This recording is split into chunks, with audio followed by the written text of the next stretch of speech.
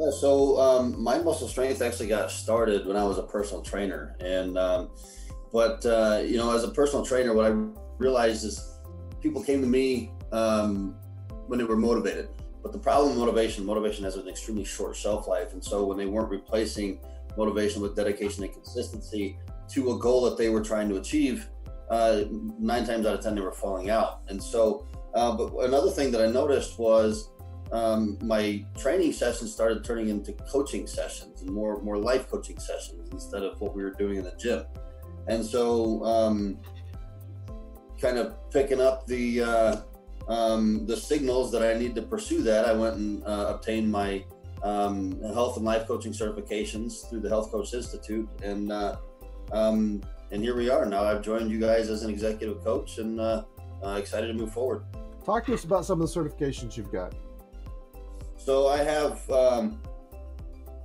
4 different certifications through the Health Coach Institute. I have the Health Coach, the Health Coach certification, Life Coach certification, Mastery Coach certification, and the Transformational Coaching Method certification. And I obtained all that within a little more than a year and a half. Okay.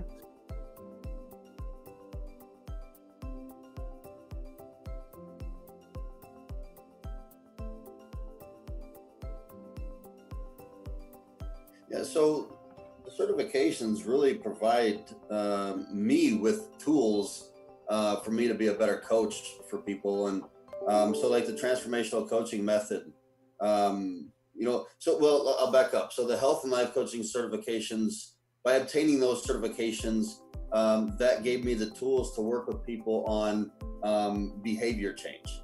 Okay. The Mastery and Transformational Coaching Method certifications, those gave me the tools to work with people and start to work on the level of belief and identity, which kind of like layers of the skin. Behavior is kind of surface level, and then you have your belief, and then you have your core identity, who you truly believe you are, what you think, what you say after the 2 words, I am. And so those certifications help me. Let's take, for example, somebody that says, I am a failure. Well, no, you're really not a failure. You're maybe just a work in progress. And so through coaching, help them understand that, no, I'm not a failure. I'm simply just a work in progress, and I'm continuing to move forward with whatever goal I'm trying to obtain. Yeah, I think some of the scariest things out there people say sometimes is, I've arrived. I'm there, I've got it. I think that's when the learning stops. So you yourself, I mean, you've gone through, you've applied everything that you've learned to yourself. Talk to us about, you just picked up some awards this weekend, didn't you? Yeah, actually. So I one of my hobbies, I call it a hobby, is bodybuilding. And so I actually just did a 4.5-month prep, dieting and training hard. I went to the Natural Indianapolis this past weekend. It's a natural bodybuilding show, drug tested and all that stuff. And I walked away with first place in open men's physique class B, first place in men's physique masters 35 years and older. And then I also won first in masters overall. It was a pretty good outing. That takes a lot of dedication, a lot of timing, a lot of hard work. Yeah. You can correlate that process with any professional process, really, because there's a ton of work involved. There's plenty of days where you don't want to do it. There's plenty of days where, again, going back to motivation is simply not there, but you have a goal that you're working towards, and you have to be in the gym. You have to eat right, and because you know that there's a goal that you're working towards, you see the deadline, you see the goal in front of you. And so everything you do is working towards that goal. And it's kind of the same thing on the professional side, where you're trying to grow a business. And everything you do has to be geared towards growing that business, or even on the personal side, you're trying to, even if you're just trying to be a better person, everything you do is going along the lines of trying to be a better person. So this process here is a lot like those processes as well. Yeah. And as far as growing a business, I mean, you're an individual, you are an entrepreneur, and you've been able to develop yourself from somebody who was a little bit flabby and out of shape, and now you're winning awards and running a business, as well as you're an author on the side, right? Yeah. And and the thing is, like, it's I've been an entrepreneur now for a couple of years, and you talk about the word "I've arrived." And that's the same thing in sport. It's the same thing in business, where it's the constant journey. It's the constant process, and you have to learn to enjoy the process. Otherwise, it's going to eat you alive to bury you.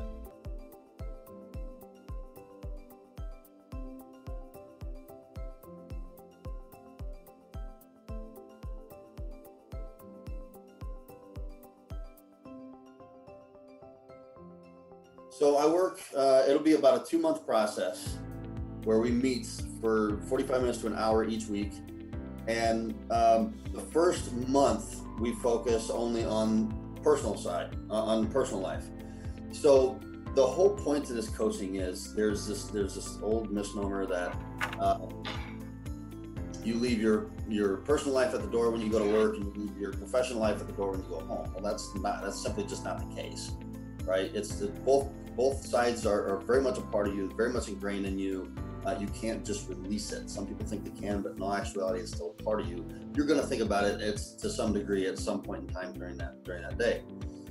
So what I do, and another piece of that too, is what happens is when people are going through challenging times on a personal side, they think those challenging times are there to beat them down.